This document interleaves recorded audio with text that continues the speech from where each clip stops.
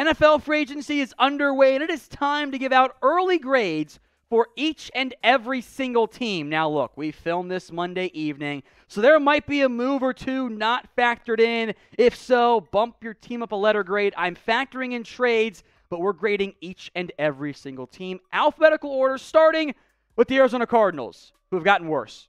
You lost Chase Edmonds, kept James Conner. Cool, that's fine. You added Jeff Gladney. You lost Chandler Jones and Jordan Hicks, which is whatever, Christian Kirk. You're a worse team right now. That's okay. It happens sometimes. Not everyone can get better. It's not how the NFL works. But Arizona, they got worse. So I am giving them a D so far. But that is not the lowest grade I've given out. Instead, the Atlanta Falcons. They done messed up. Let's call it what it is. You lose your best linebacker. You lose your only other receiver that's decent on the roster in Russell Gage. You add Casey, which I love, but you lost Matt Ryan. And your organizational plan as of 2 weeks ago was winning with Matt Ryan. That was your plan last year, and this year you had agreed to redo his deal. You never finalized it because you wanted to go get Deshaun Watson. You messed it up, and now you're out of QB as well. The Falcons are the early favorite to get the number 1 overall pick next year. That's bad. I'm flunking them. Time to be nice. The Baltimore Ravens. You do lose your center and Bradley Bozeman. That's a red flag. I want some more cornerback help, but Marcus Williams, Morgan Moses, and Michael Pierce were all pretty damn good deals by the Baltimore Ravens. I love the Moses one in particular. I'm giving them an A-. Potentially controversial here, but I'm going to give the Bills an A. I actually am okay with the Von Miller contract. It's not nearly as big as what might be said out there. I like their defensive line additions. Daquan Jones, Tim Settle to help replace Star Lotulelei and Harrison Phillips. Case Keenum's the new backup. Cool. Roger Saffold to help along the offense line. I actually love the O.J. Howard pickup, too. You cut Cole Beasley. Cornerback, 2. That's your big area of concern. That's kind of it for Buffalo in terms of their team needs. So I'm giving them an A on this one. Carolina Panthers, kind of a weird fit. I hate losing Hassan Reddick. You broke the bank a little bit for Dante Jackson. I love the Bradley Bozeman. That's one of my top 10 so far. Super cheap for a starting center. Xavier Woods is a bit of an overpay. Austin Corbett helps. Left tackle QB, though, and edge. What's your plan there? Those are like 3 of the most important positions that you are at best average at right now.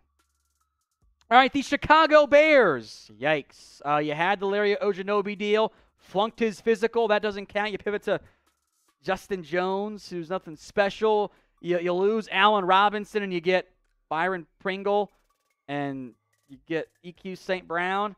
Swap out James Daniels for Lucas Patrick. I thought that was a downgrade, to be honest. The Bears are taking losses right now to set themselves up for the future. So it's not supposed to be a great free agency for Chicago, but I'm not great on a curve. They get a D. All right, here's what I want you guys to do. Shout out your favorite team in the comments section, and then give them a grade for their free agency. This might take a bit of time to write out the full team name and the grade. So if the ad break plays here on YouTube, take advantage of it. While the ad plays, take your time, head down to the pinned comment, give me your team and the grade for them so far in free agency. The Cincinnati Bengals, who also just finally cut Trey Waynes, thank goodness. The big need was offensive line, right? Well, you've got a new right guard, a new center, and a new right tackle. That's 3 starters for you. Is it like a full-fledged Chiefs rebuild of the O-line? We got to wait and see. Probably not. But it is better. So, Collins, big, nice pickup. I love the Kappa deal. I'm looking for another corner. If they could get Stephon Gilmore, oh my God, what a move that would be here. As of right now, he's still a free agent. The Cleveland Browns are next up here. I am factoring in trades. That is why the Browns get an A. You've lost J.C. Tretter, which I kind of hate. I don't like that move, but you upgraded a QB. I'm only focused on off-field stuff. If you don't like Deshaun because of the off-field, I get it, but I'm focused in on the NFL football side of it here. It's Chat Sports after all. Amari Cooper as well. You need an edge, yes, but Deshaun and Cooper, those two guys, namely Deshaun, make you a legit Super Bowl threat. And frankly, to only give up 3 firsts, it's not that bad of a deal. Deshaun's a franchise guy. You should feel good about him. I hated the contract they gave him. He just chased the money, but it's a win for the Browns in the end. All right, the Dallas Cowboys, not good. Dante Fowler and James Washington, your big sexy pickups so far. Connor Williams, Randy Gregory, Lyle Collins, also gone. And you re-signed Malik Hooker and Noah Brown and Gallup and Cool, whatever. You haven't gotten any better. That's a bad grade. I give them a D+. The Cowboys, they don't do well in free agency. The Denver Broncos here. How about, I forgot to mention Amari Cooper, of course, also gone for the Cowboys, right? I want to mention the free agent guys. You get Russell Wilson, DJ Jones, and Randy Gregory. That's awesome. Now, you still want a right tackle, maybe another corner with some of your top guys, free agents, but I think Denver, in terms of just the overall offseason, has been one of, if not the biggest winner so far. You have your franchise QB. Yes, the AFC is loaded. You're not going to find many orgs who are down to tank for 5 years until the good QBs leave. Like, that's just not how it operates. So for Denver being aggressive, I like it quite a bit. The Lions, okay? C is what I'm giving them here because it's just kind of average. Like, I like the DJ Chark pickup. I'm not sad about losing guys like Trey Flowers or Jalen Reeves-Maybin. That's fine with me. You kept Charles Harris, cool, and Josh Reynolds and Tracy Walker, but you didn't really get that much better overall. So it's fine. It is a longer-term rebuild for Detroit. That's not the end of the world in the end. If you haven't already, go follow us at rumble.com/NFL Daily. We've got Rumble or NFL Daily After Hours today, Monday, live on Rumble, and got exclusive content for you guys up there, plus some uncensored stuff. So if I drop the F-bomb, YouTube doesn't get mad at me. Go support us at that video platform so we can dominate just like we are on YouTube. It's rumble.com/NFL Daily. The Packers, I don't know what to do with them. Like, seriously, this is tough. Their big addition outside free agent was Pat O'Donnell. They lost, though, Devontae Adams, and that one hurt. For a while, it seemed like the addition of Aaron Rodgers, of keeping him, was going to make them a big-time winner. And they kept Devondre Campbell and Rasul Douglas. But you lose 2 starters on the O-line and Zadarius Smith and Adams? That hurts. So I think that's kind of just average for Green Bay. It's still early. Things can change, but I don't love it at this point. Houston Texans, okay. I think you lost 2 good players in Justin Reed, Jacob Martin. You add A.J. Cann, Jalen Reeves-Maybin. You didn't trade away Laramie Tunsil, so that's good. But you rolled it back on a 4-win team, kind of, sort of. Okay. It is what it is, by the way. Like, you know, you've been able to get nice picks back for Deshaun Watson. That's a win. But, you know, no one wants to play in Houston. Colts. They got bumped up once they traded for Matt Ryan. Yannick Ngakoue is there. I'm actually okay with that move. I don't trust Brandon Faison as their only other corner. I want to get one more guy. They need offensive line help still too, but the Colts, you got a QB that can win you games, but much more than Carson Wentz. Is he closer to Phillip Rivers? Yeah, of course. But that's not the worst thing in the world after all. Jacksonville. They're tough, man. Like, they spent all of the money. They threw money at Brandon Scherf, Darius Williams, Evan Ingram, Zay Jones, Christian Kirk, Foye Olakon, Foley Fatakasi. They spent all of the money this year in free agency, and they got better.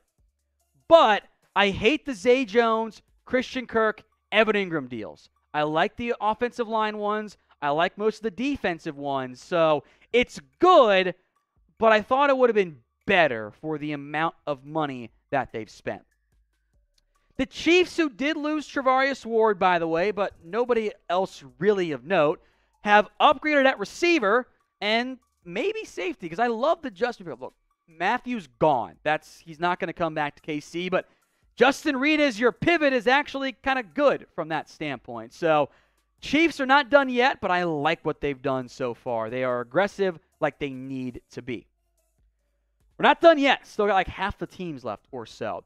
Who is the biggest NFL free agency winner? And again, factor in trades if you want. Let me know in the comment section right now. The Raiders getting an A- from me. I like getting Chandler Jones. It's a good pickup there. Anthony Averett, too. Offensive line is the only thing this team doesn't have right now that would make me give it an A or even an A+. But they're as good as, or if not better, at edge, and they've upgraded at corner in the process. And plus, I love the Davante Adams trade. You need a number one. You've needed a number one guy for years in Vegas. You tried Henry Ruggs, Antonio Brown. You tried to get Brian Edwards guy. Now Davante Adams is your number one guy. A first and a second. That was it. I love it for Vegas. My favorite team so far, the Los Angeles Chargers. Talk about overhauling your defense. Khalil Mack on a steal. All right? There's a second and a sixth.